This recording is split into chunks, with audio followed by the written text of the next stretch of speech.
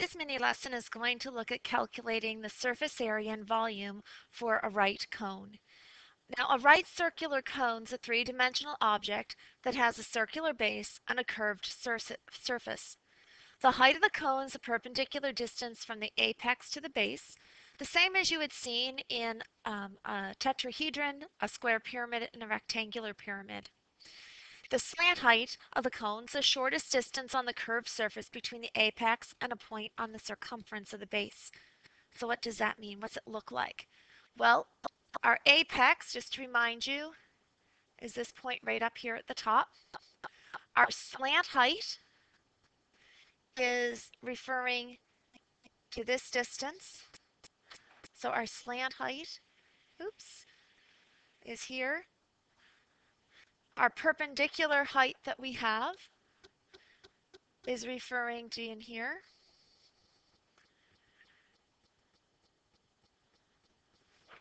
And then we're looking at this. So when we're looking at calculating the surface area and the volume, sometimes we'll need the slant height, sometimes we'll need the perpendicular height. And as we had seen when we were studying the pyramids, we will also find that sometimes I'm given the perpendicular height, but I need the slant height. So I'm going to have to calculate the slant height. So we're going to look a little bit more in depth at this. Now the surface area of a right, I have a right pyramid, but I mean a right cone, is the sum of the areas of the curved surface and the base. So just so you know, I mean a right cone. The lateral area is the area of the curved surface not including the base. So again, we're looking at, can you distinguish between surface area and lateral area? And if you're looking at design and you're putting one of these into your mini putts that you are designing, perhaps part of what you're having to calculate, you're not going to have a base to it. Right? It's just going to set right on your golf hole. Well, then you don't have to include that as part of that surface area. You may wish to. It might be part of that design that you have it, and some of it may not be. Here is the net for the surface area. So this is what it would look like. You have a little circle. So we have a circle here. This is the base of our cone. And then we have the curved surface. So this creates the curved surface. And what I'd like for you to note is that this distance that we have right here, right, off of this sector, that is created by the circumference of the base because it lies around that base. And because that is the circumference, right, that's where we're looking at this pi r is coming into play. Now this is the formula to calculate the surface area of a cone. It's a little bit more in depth than we had seen with the others where it was having just to see the surface area of the sides. Well, because this is really a sector of a bigger circle, then that's a little bit more in depth. So for those of you that just want to know what's the formula, how do I use it? Here's your formula. I'm going to show you how to use it. This is the area of our base. So this is the area of our blue circle that we have down here. So this is this area. This value, pi rs, is how we calculate the surface area of that curved surface. And we just add those two together. So this is our formula. Now I want to expand a little bit on the formula because as math students, we need to learn where do these things come from. Well, so you know, this area that I have here, I'll put it in again, color it in. The area of this curved surface is really a sector of the entire circle that we might have. Oops, I lost my color. Let's put that back on. So this is a sector of this entire circle. We're only going to see part of it. We're only using part of it to create our cone. So this is proportional to the entire circle that this creates. And if we look at some of this information, this value here is what we're going to call the arc length. Now we know that that arc length is equivalent to the circumference of our base.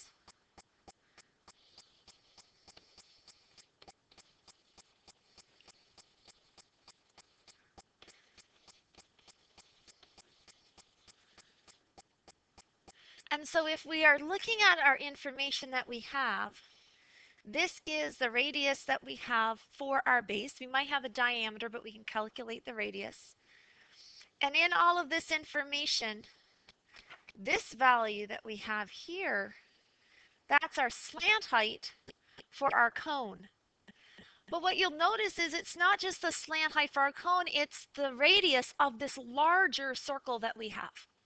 So this information we're going to use to show you how do we calculate this, where did these calculations come from? All right, so r is the radius of our base, s, which is our slant height for our cone, is the radius of our lateral circle. All right, so it might be the lateral part of our cone, but it creates this larger circle. So when we're looking at this, we have what's called proportional reasoning. So we know that the area of a sector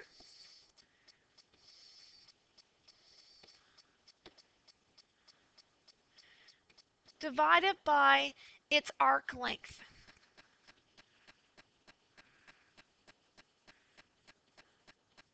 So that's saying what's shaded here in green, okay, divided by the value on the outside of what's shaded in green, this part, which is our arc length, that is equal to the area of the entire circle. I'll just say large circle, divided by circumference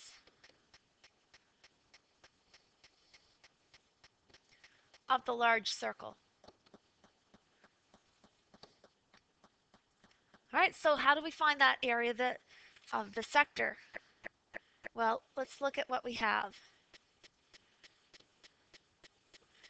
Our arc length is actually, we know, the same as the circumference of the base. So that is 2 pi r. The area of the large circle is pi s squared, where s is our slant height. And the circumference of that is 2 pi s. So the area of the sector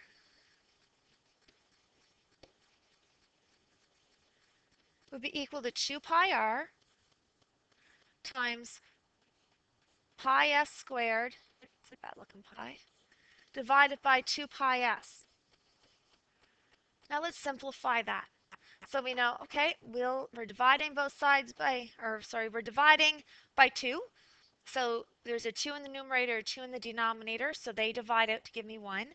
Here's pi divides by pi to give me 1.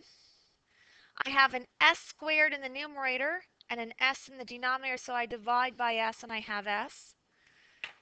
So this shows me that the area of the sector is equal to pi r s, which is what we had in the formula. But I thought I'd show you where does that one come from. Okay, so we know our formula for surface area. So our surface area is pi rs plus pi r squared. Okay, now let's look at what we have. We have the slant height. Okay, so that's our s value. So this is our s. We have our radius. Actually, we have the diameter. We can calculate the radius. Radius is half of our diameter, so this is 10 centimeters. So let's look at surface area. Surface area is equal to pi rs plus pi r squared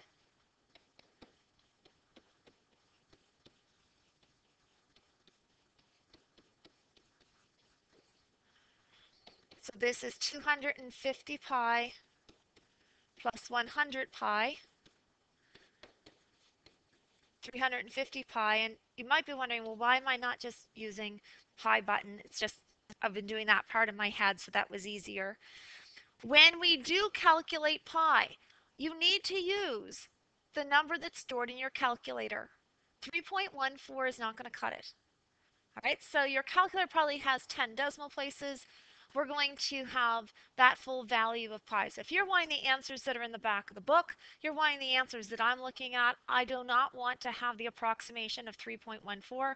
I want you to have the approximation to 10 decimal places. So every calculator should have a pi button.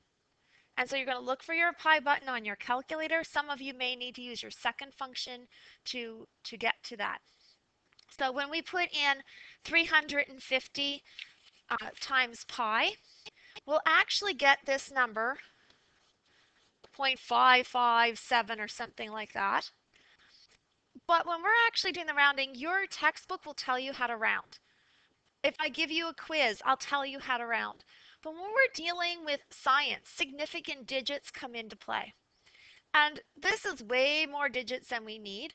I tend to use this as a rule of thumb in math because Mr. Ramsey and Mrs. Lupa, like they'll slap our fingers, us math teachers, because we don't really care about our significant digits so much and science that they do. But we're wanting to know that you know how to calculate. But if I have everything to a ones unit, there's no decimal places, I should round to that ones unit. If I have a decimal place, then I would put that in. In science, that's different. They're going to look at significant digits, accuracy, and precision. So if I'm looking at this is going to round up. The 9 rounds to a 10, which means it goes up to this other 9, and it rounds to a 10. So really what I would have is this value. Now, we have to look at our units. We're looking at centimeters, but we're finding area, so it's squared. Okay, so that's going to give you a value, that's approximating. I wanted to show you what happens though when we're rounding. It's going to affect other numbers because of the 9. So there's the surface area of this cone. Well, let's look at this question. We want to find the surface area of this right cone, but what's the problem? We don't have the slant height. So we need to find the slant height. So let's look at that. So here's 15. This says the diameter is 16, so we want to have the radius, which is 8. And we're looking for this value for our slant height. So we're going to use the Pythagorean theorem. That's our hypotenuse, isn't it? So that's equal to the square root of the sums of the squares of the other two sides.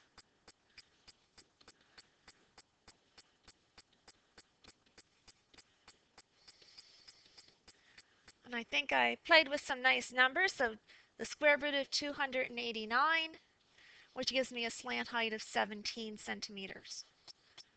All right, so this is going to give me 17 centimeters. Now, do I have enough information to find my surface area? Surface area is pi rs plus pi r squared. So as long as I have my slant height, I've got surface area. R in this case is 8, S is 17.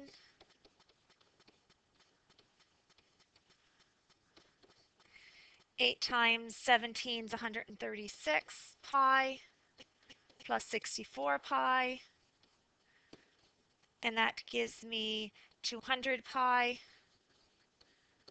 Now, if you're just calculating the pi automatically using your calculator, that's fine, but we should all get 628 centimeters squared for the surface area of our cone. So when we're looking at surface area, sometimes we'll have the slant height, then it makes it easy. Sometimes I have the perpendicular height, and I'm going to have to calculate the slant height. For volume, just like with our pyramids, we're going to find we want the perpendicular height. And just like we had with our pyramids, it's 1/3 the area of the base times the height. But remember, the area of our base, we have a circle, so it's pi r squared. Okay, so let's calculate the volume. 1/3 pi r squared, in this case, this is 9 squared, times 24. When I put all this into the calculator, right? So I take pi times 9 squared times 24 divided by 3. I did it this way first. That doesn't matter. And then I got 2036. My units are in inches, but it is cubic because we're kind of finding the volume. We're trying to find the volume. Okay. Find the volume of a right cone with a diameter of 10. So if my diameter is 10, then that tells me that my radius is 5. My slant height is 13, and these are in inches. But I'm trying to find volume. If I'm trying to find volume, I need my perpendicular height. Well, here's my Pythagorean theorem at work. So my height is the square root of 13 squared minus 5 squared.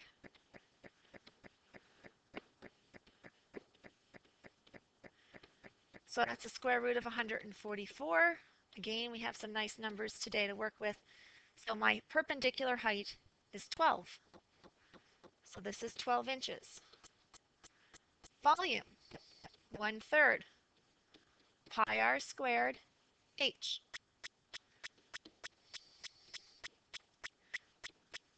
So r is 5, so r squared is 25, and h is 12. And put this all into our calculator, and we get 314 inches cubed. So we've been able to find the volume of our cone. And that concludes our lesson on a right cone.